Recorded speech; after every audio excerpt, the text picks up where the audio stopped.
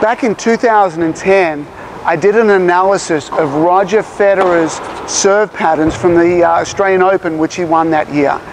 Over 50% of his deuce court first serves went exactly here. They went out wide.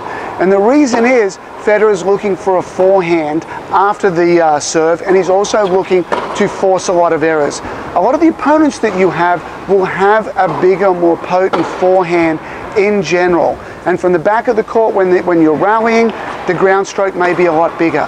But what I started to see over time from analyzing the wide forehand return in the deuce court is that you will never put a forehand under more pressure than in this situation.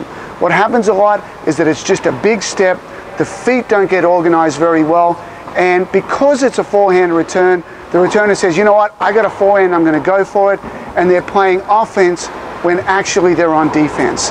So if you do get pulled out wide here, blocking it, getting the ball back in play is very important, and know that you will never put a forehand under more pressure than out wide returning serve in the deuce court.